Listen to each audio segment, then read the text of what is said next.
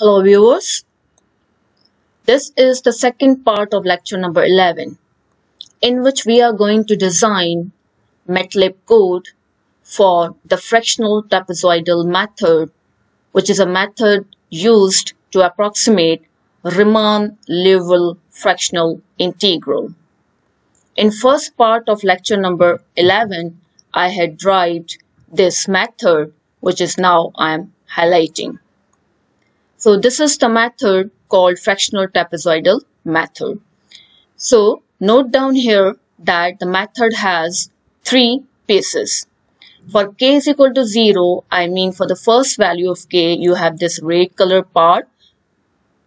Likewise, when k is equal to 1 or greater than 1 and or less than or equal to n minus 1, so when k lies between 1 and n minus 1 including these two endpoints, then we have this green color part. Finally, when k is equal to n, then the third piece is 1, and all of these three pieces have a common coefficient h power alpha divided by gamma of alpha plus 2, where alpha is known as the fractional order. This is the gamma function in the denominator, and then h is the step size. J alpha stands for the notation used to show the Riemann Liouville fractional integral. So you can see that the first equation written on the slide is what we call the fractional trapezoidal method.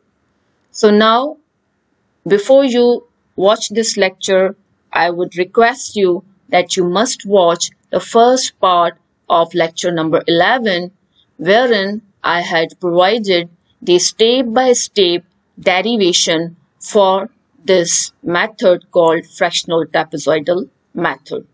So today I will explain how a Matlab code can be designed for this method. So let's go to the M file to look at the Matlab code. So now here, starting from line number 10, these are the necessary commands. Similarly, and on line number 10, the commands are actually used if there are already some outputs on the command window or any other window opened of the Matlab, then it will make everything clear. Format compact will reduce the spaces among the lines of the output that we will have at the compilation or at the simulations of this method. On line number 18 that you see, h is equal to 0.1, this is the step size. Line number 21, this is the lower limit of integration, the first value. Likewise, x last is equal to 1, and this is what I have taken as the upper limit of integration. Line number 28, this is the integration interval wherein the h is the step size. So if x is starting from 0 and it ends at 1 with the step size 0.1, so we will have total 11 values because 0 is included. Then line number 31 is what we have the number of steps, which is final value minus initial value divided by the step size. And if it is any, for example, fractional number, then the ceiling function will make it an integer, a positive integer. You can also look at the help menu to understand what is a ceiling function. Line number 35 is arbitrarily chosen number by me, 0.95, which is a fractional order alpha. Line number 39 is the function that I have chosen for the integration is sin x. So this is the function that has to be integrated. Now the algorithm starts.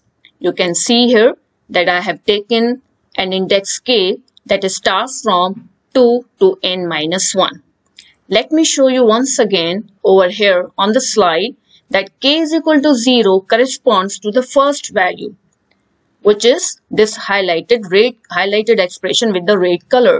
When k is from 1 and ends at n minus 1, it means in MATLAB k is starting from 2.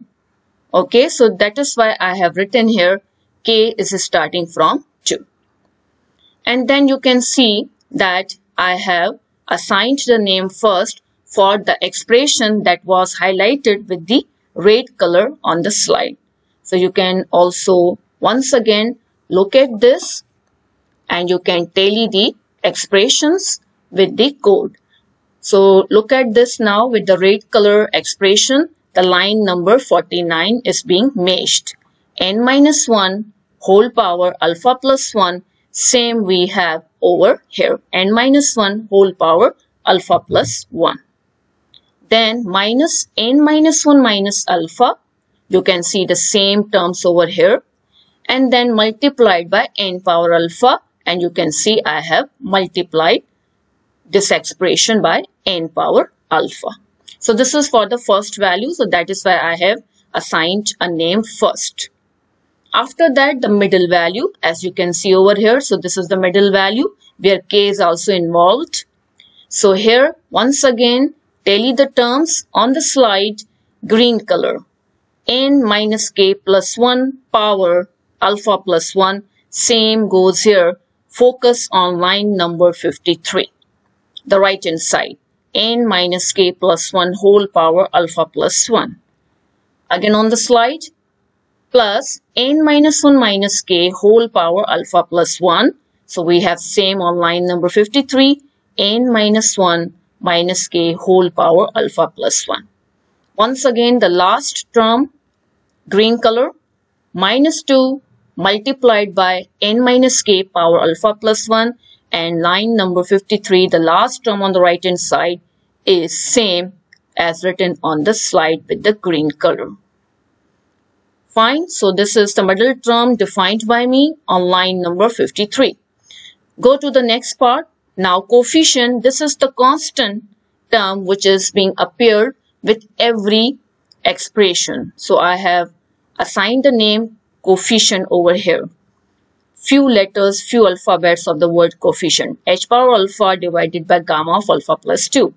Now the main code is on line number 61. Try to understand this line number 61. Coefficient, this number, okay, h power alpha divided by gamma of alpha plus 2 comes here. Then look at this. This is the first expression, red color, highlighted with the red color. And I had assigned the name first. Look at line number 49. So we have first over here.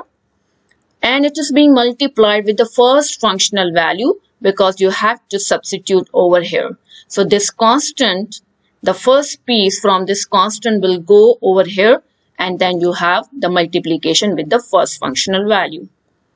Plus sign, summation, then all the middle values that I have defined on line number 53 are being multiplied with once again with the function where now k is starting from 2 to n minus 1 as I had shown you on line number 45.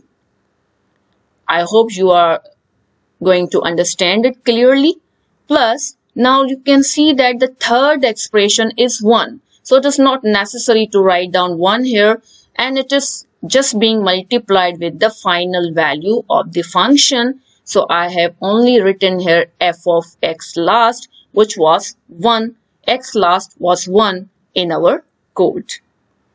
So that's it. This is the main formula that you see on the slide as well as on the code. So line number 49, 53, 57 and 61 are the lines that make this formula what we call fractional trapezoidal method.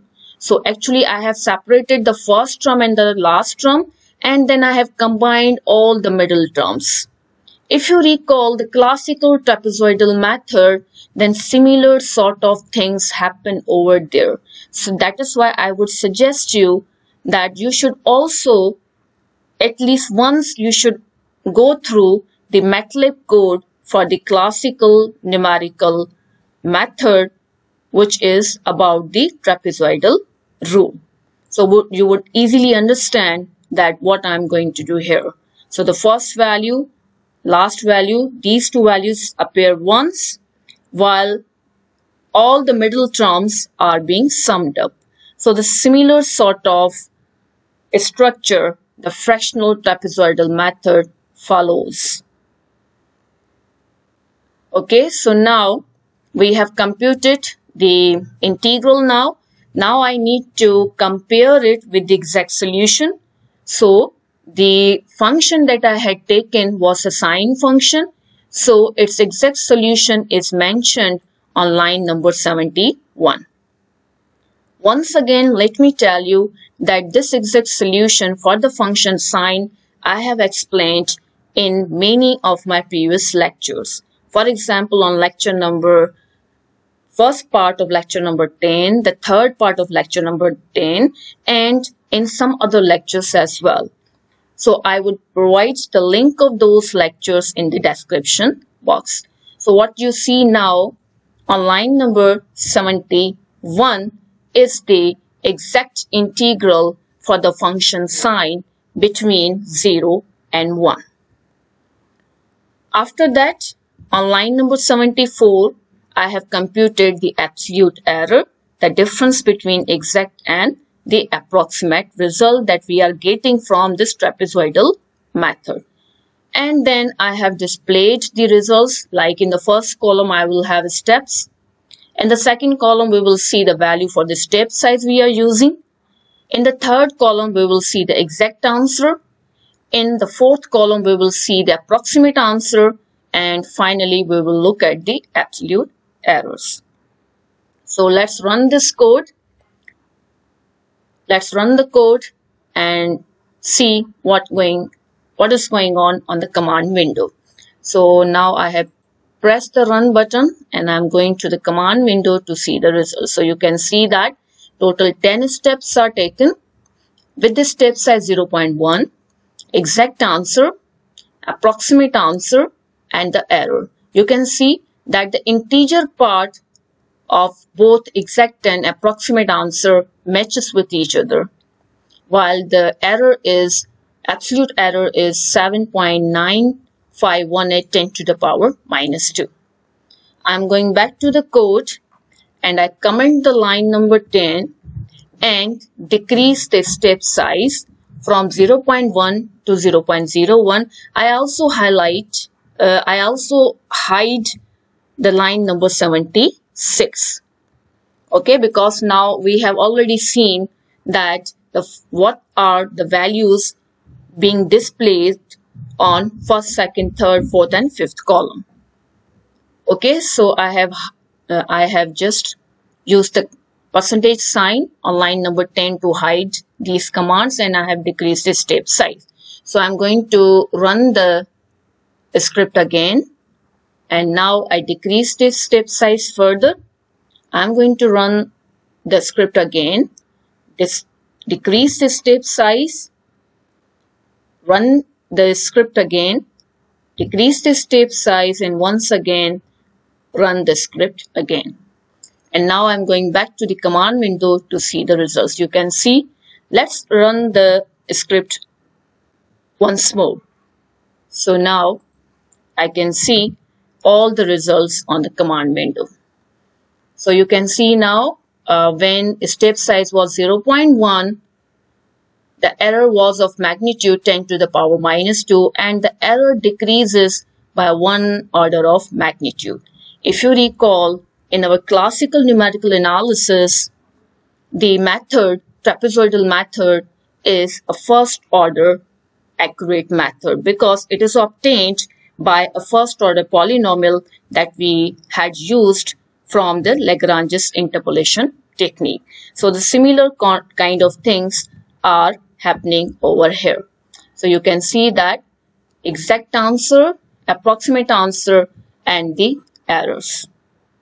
So that's it. This was all about the Matlab coding of the fractional trapezoidal method, which is used to approximate the Riemann Liouville fractional integral. I would request you to please ask the questions in the comment box. Your feedback means a lot to me. Thank you so much for watching the lecture.